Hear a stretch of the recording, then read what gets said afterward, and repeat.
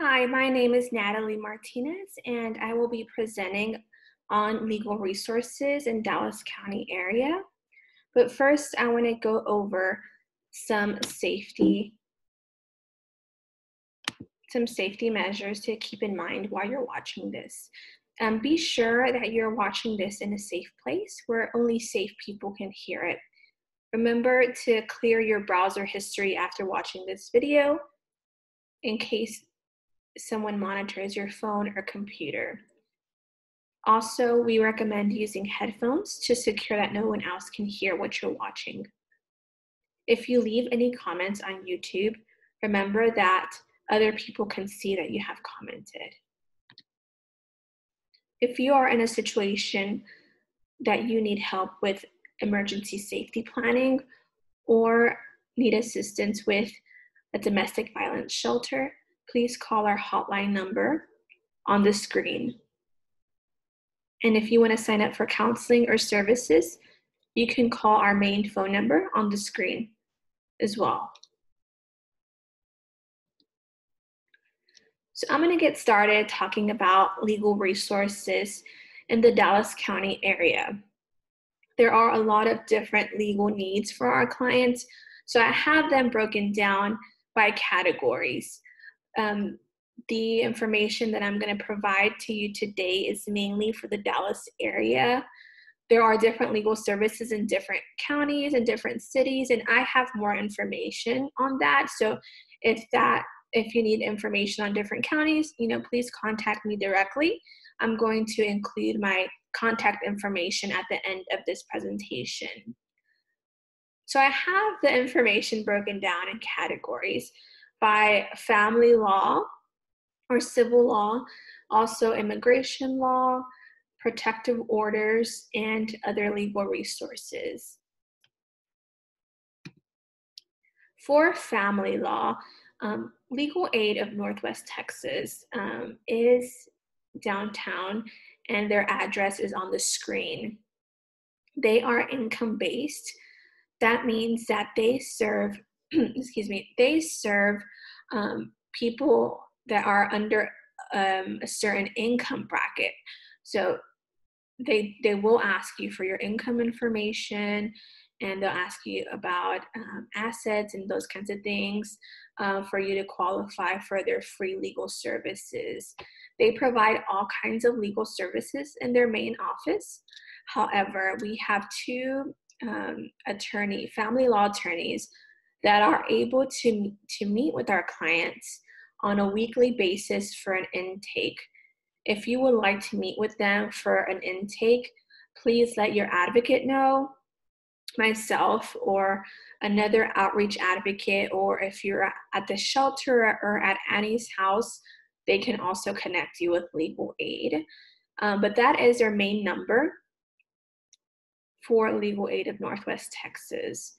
I also have included Community Layering Center with the UNT Legal Clinic.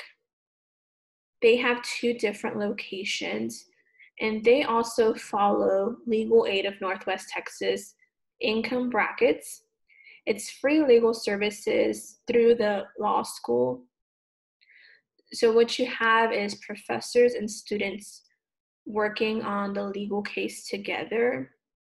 It's free legal services, and they have family law attorneys, and they have different kinds of attorneys that can help with like housing or different eviction services or different civil cases that you might need assistance with. So that's the phone number to call to set up an appointment. I also have City Square Law Center. City Square Law Center is downtown, and they are sliding scale or pro bono low-income services. They do charge $25 for the first-time consult fee. They have family law attorneys and other attorneys as well on their team. So that's the phone number to get connected with them, and that's their address. And sometimes if they have too many cases, they might put you on a waiting list, or they might ask you to call back some at a later date because they don't have enough attorneys to staff all of the cases. Because of COVID, I will keep in mind that a lot of these places are not doing in-person meetings for your safety, for their safety as well. And so you can give them a call, and some of them are doing phone appointments, and then some are doing video call appointments, whatever you're more comfortable with. But it is a safety precautions they're taking. But I'm happy that they're still able to meet with clients, and they're still able to represent clients during this time. They're just doing it, taking precautions because of COVID. I also included Mosaic Family Services. So Mosaic Family Services is a nonprofit that helps victims of domestic violence or human trafficking victims. They have a shelter and an outreach office as well. And they have two attorneys, a family law attorney and an immigration attorney. So if you need assistance with any of that, they also provide that, and their agency for free of cost. And you can call that phone number.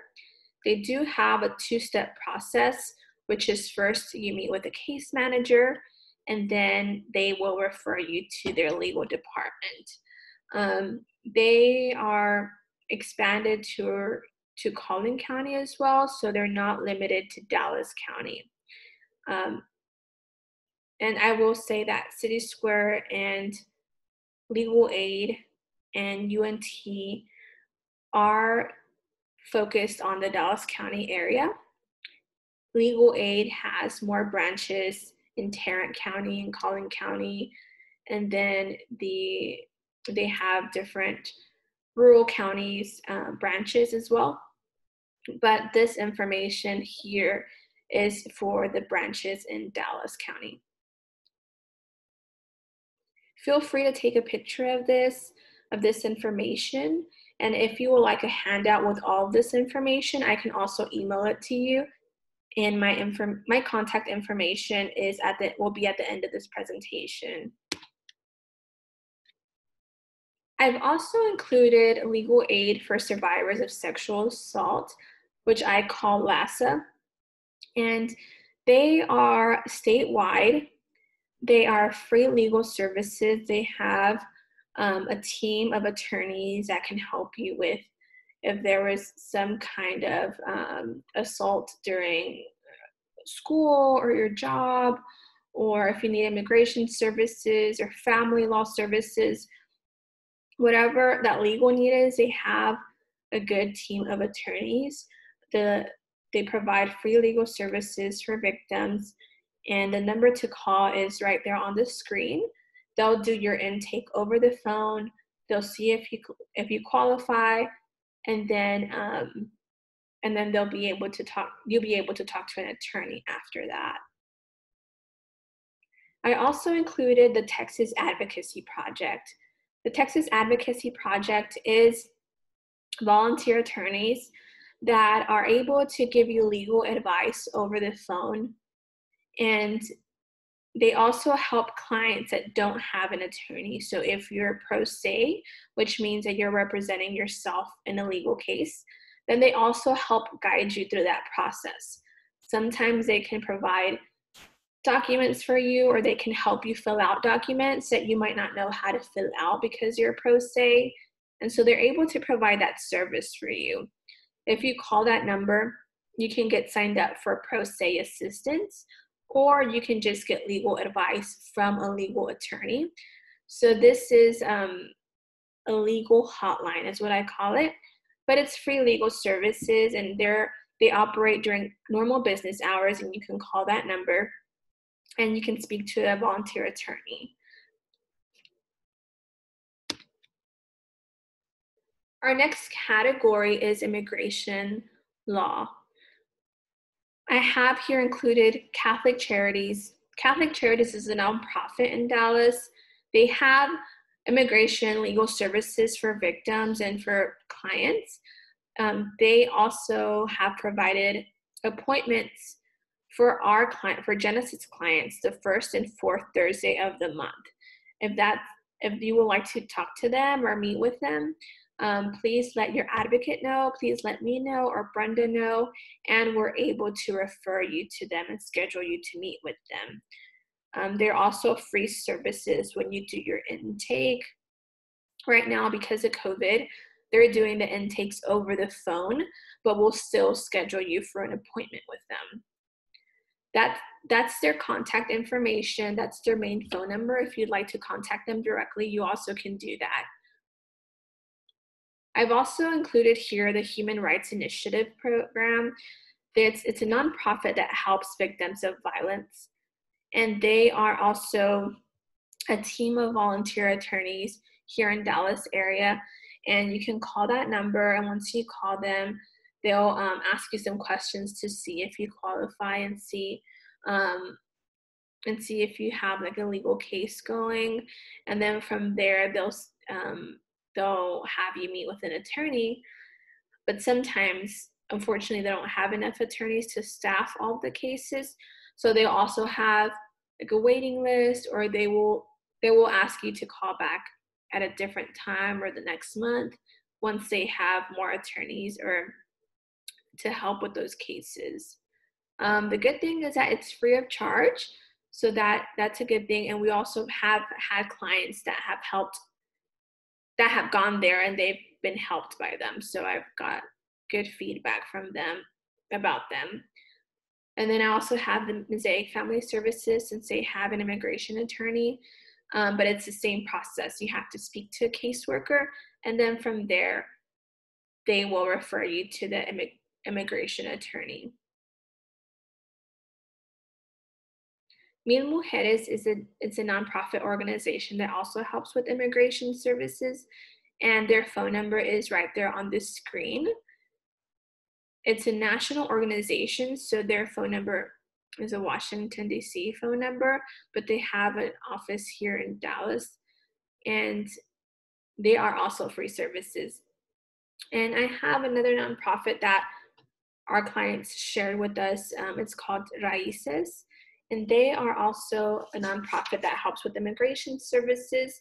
They do have low cost. They have a cost to their services. It's a very low cost, but first time consultations are $45, and that's their phone number if you'd like to contact them.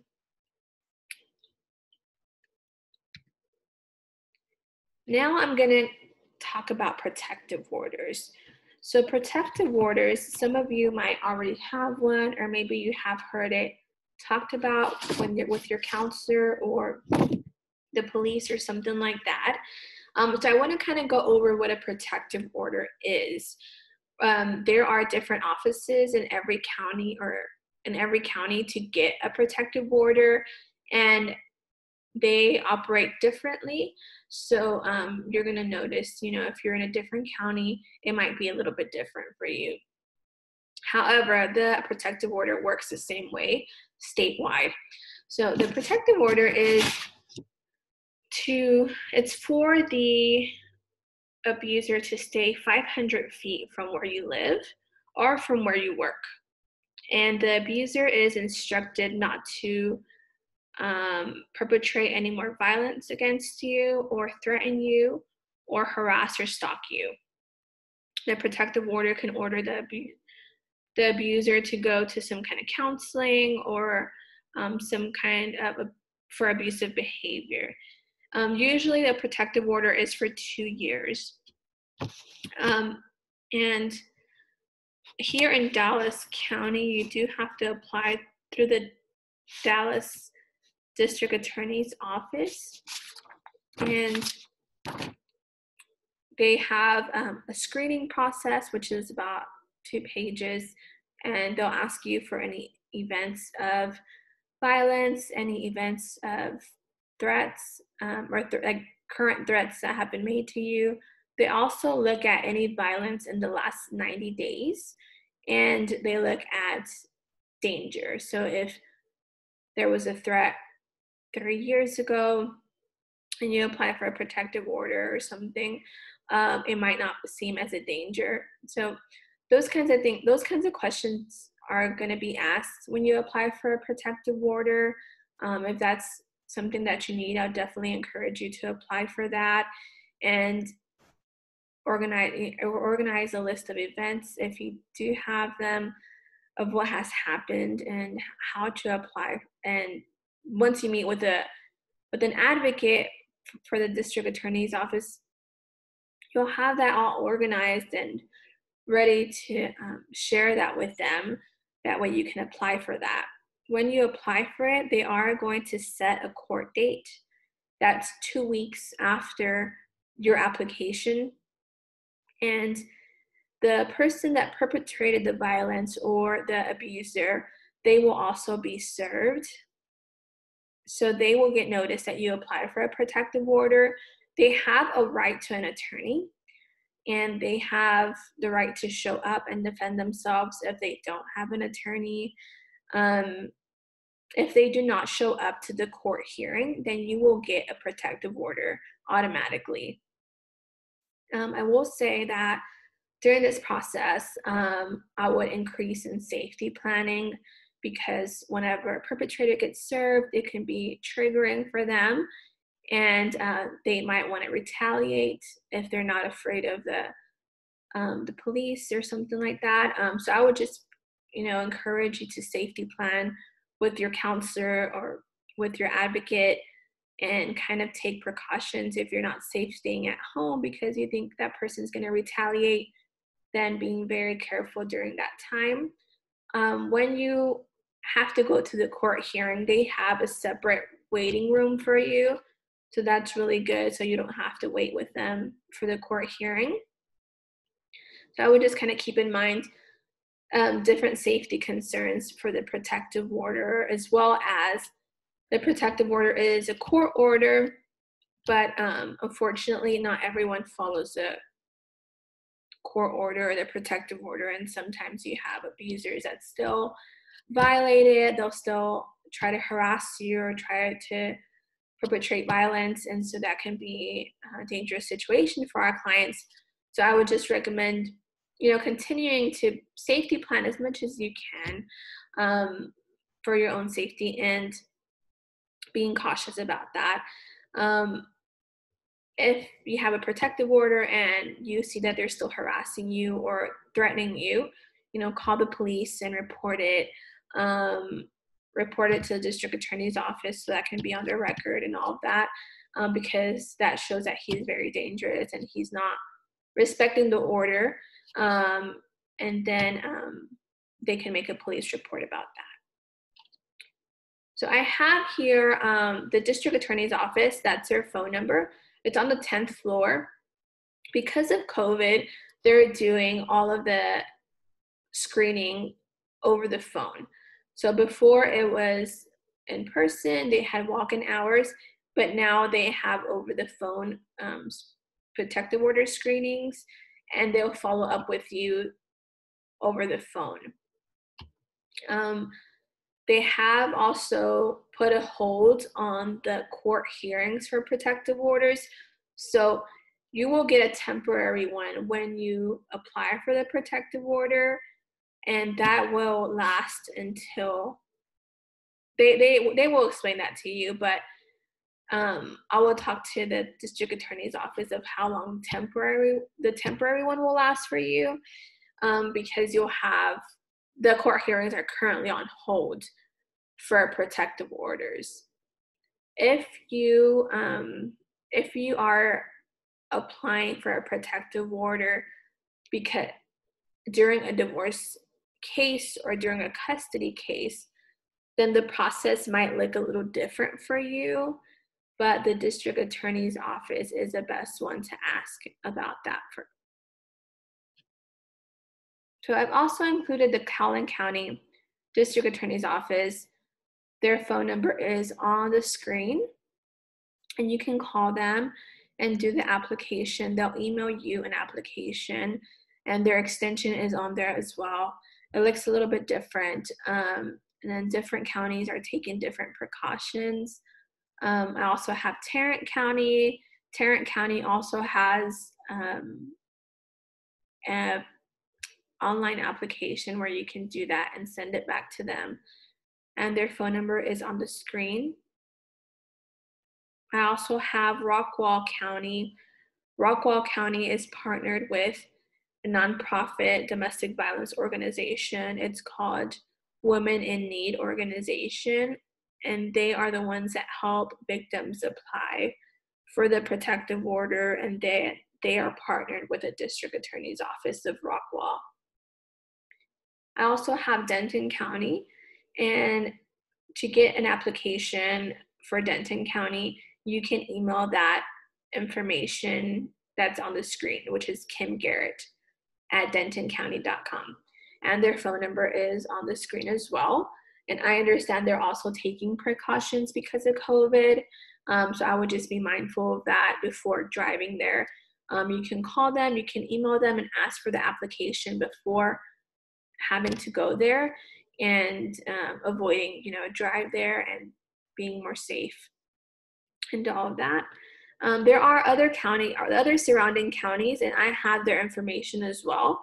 These are just some of the more common ones for our clients. So if you have any questions and the information is not here, please feel free to contact me or email me, and I can send that information to you.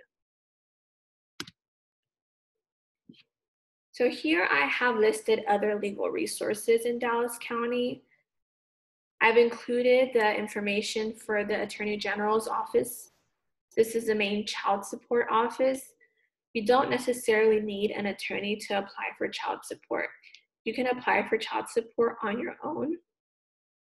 The child support paperwork will ask you, has there been domestic violence? Is there safety concerns? And this is for your safety. And once you do that, they'll ask you, would you, because usually they have conference meetings with you and the child support office staff. And once you click that there is safety concerns, then they would try to have the meetings separately.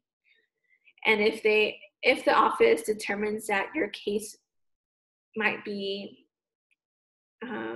more sensitive for them to have at the Office of Attorney Generals, then they might schedule a court hearing for you, and that might require you to get an attorney to help you. But this is your information, and this is the website to locate an office near you. In addition, you can apply for child support online. So that's easier. You don't have to go in person, and you can just fill out the paperwork online. There's also information on what documents you need before starting, and it's going to ask you for your children's information, the child's father's information, your information, like income information, those kinds of things. But this is a website to access that application. I also included the CPS Family Helpline, and this is a phone number. It's a statewide number, and you can call and talk to a CPS attorney, and they're able to answer legal questions for you. The phone number is anonymous, so when you call, it's not going to affect your CPS case. They're not going to charge you. It's not going to change anything, but you will get legal advice for your CPS case. And they can also connect you to CPS attorneys. So the office is open from Monday through Friday, 9 to 6 p.m. And it's a statewide number. If you want a referral to a private attorney, I've also included the Dallas Bar Association. So you can call them, and they have referrals to private attorneys in your area. They can also give you a half an hour consultation. They do charge $20 for that, but they're able to provide that to you. You just have to call the number, and then they can also give you referrals to private attorneys, which means they'll probably charge you like a private attorney in Dallas. Every city has like a bar association. So Tarrant County has their bar association. So this is just for Dallas.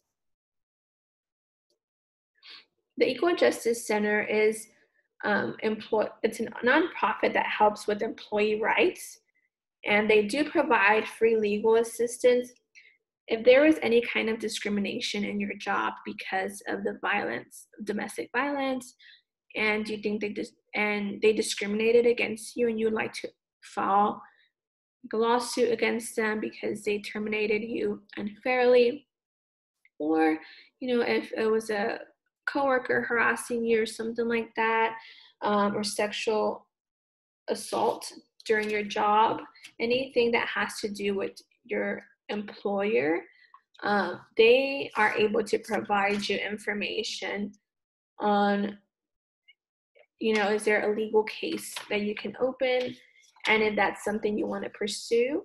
The good thing is that the services are free, and so that's the number to call for that. I've also included texaslawhelp.org. This is a statewide website, and this is for the most part, it's for people that are pro se. That means that they're representing themselves in a court hearing.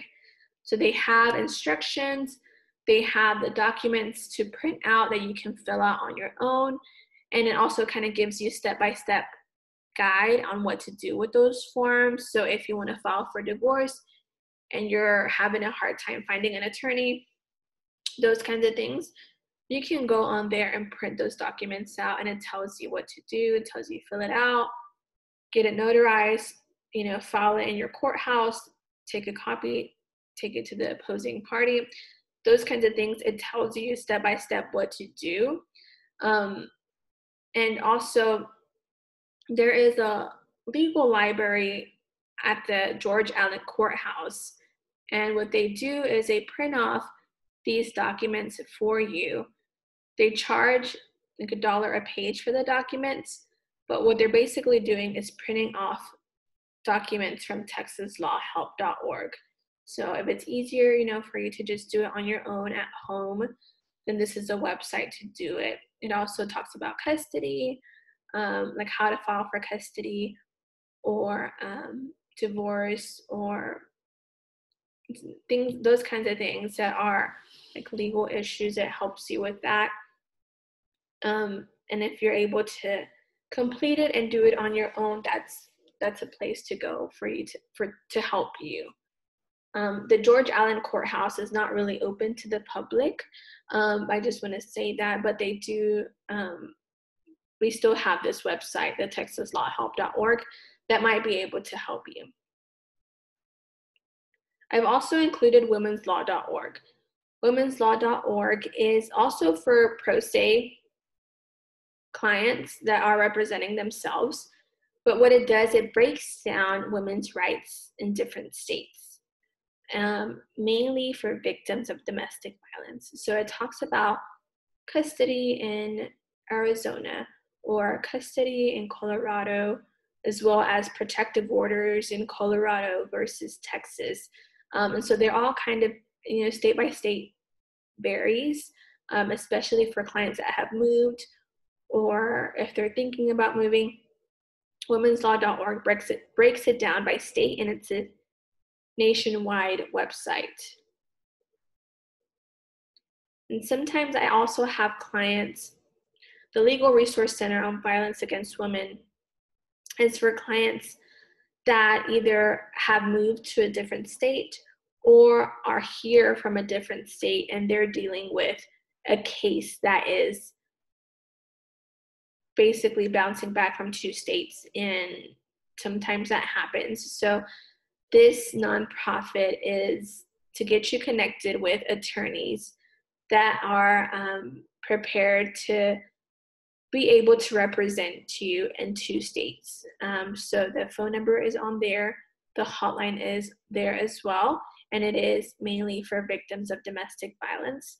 So they're not here in Texas, but they are specialized in helping you find representation because of the different states' conflicting laws and those kinds of things, and licensing and those kinds of things for attorneys. So the information is on the screen, and again, all of this information is in a handout. If you'd like for me to give this handout to you, I can email it to you, and my contact information is going to be at the end of this presentation.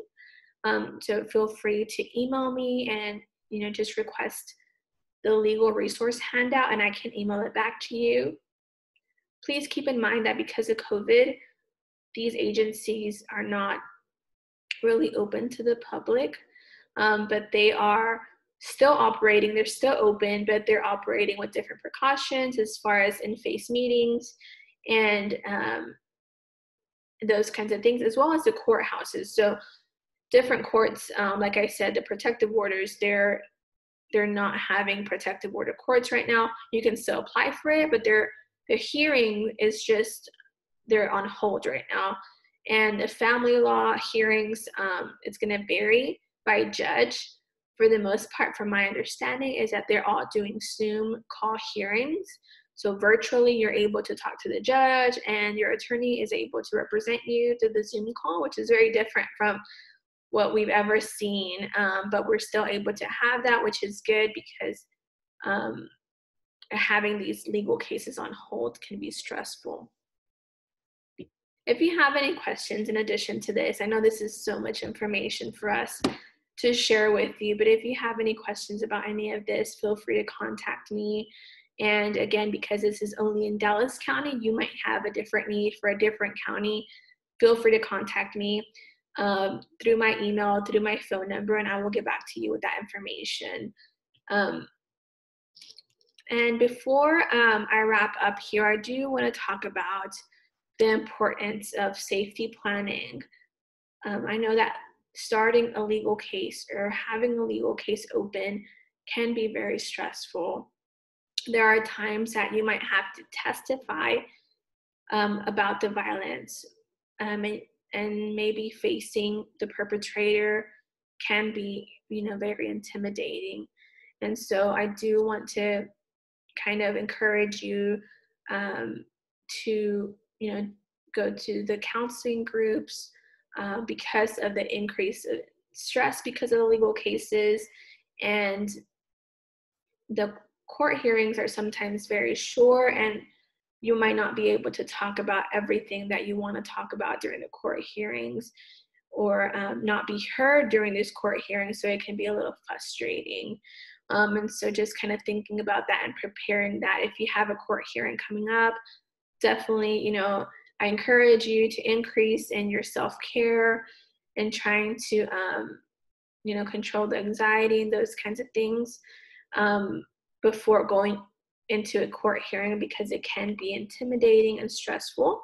But not only that, as well as because maybe you opened a divorce case, or maybe you applied for a protective order, the abuser might retaliate, or they might want to get back at you during this court process. And so just being careful about that, increasing your safety if you think that this person's going to retaliate or making threats, and just kind of being careful about that if it triggers abuser. And in addition to that, because the family cases includes custody exchange, and it includes co-parenting and all of that, I would also encourage you to talk to your attorney about different safety measures that you can take during the court process, but also after the court process.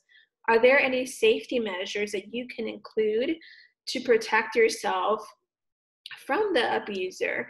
If that means not having to go to their house and pick up the kids, if that means them not coming to your house to pick up the kids because it's not safe. They might harass you when they come over, or when you go over, and it might not be a safe situation for you and your children. And so these kind of measures can be included in your legal orders. So I definitely always encourage all my clients to really, voice any safety concerns to their attorney, to be very transparent. These are safety concerns that I have. This is what has happened in the past, and advocate for yourself during this process, because the legal orders are more long-term for the most part, especially if your child is 3 years old and you might have to co-parent with this person until they're 18. And so including those safety measures in the legal order is for your protection, not just physically, but emotionally, psychologically, and protecting yourself as much as possible. Of course, it's not going to do away with any kind of abuse that has happened or anything like that, but it might help prevent something in the future. Um, if you have any other questions with this, I'm happy to safety plan with you, brainstorm with you on what you can do. There's also different apps that have been created for situations like this. So there's one called the Family Wizard, and that's a court monitored app. And that is for family cases only. So if you have to communicate with the abuser, but that person is constantly threatening you or being violent through text, this app was created for that, so that you can have all communication through there and the court monitors it. And the purpose is, to prevent any more violence or any threats or harassment through communication because of co-parenting. And so that's one of the apps that our clients use and that the court uses as well. So I would also keep that in mind when talking to your attorneys. If they've never heard of it, tell them about it if that's a possibility, and if it helps you, to feel safer and be safe, as well as supervised visitation. So if you think that your child's father is dangerous to your children and your children are not safe with them, talking to your attorney about supervised visitation. And if that's something that you can obtain, and if they can help you obtain that. So those are some suggestions and some tips for you to keep in mind when talking to your attorney and really advocating for your situation, for your case, because every case is different and every case has different needs. But we always prioritize safety. And so I want to let you know about that as well, that advocate for your safety with your attorney. We understand that you don't have any control of the situation, but we would like to encourage you about that. So the other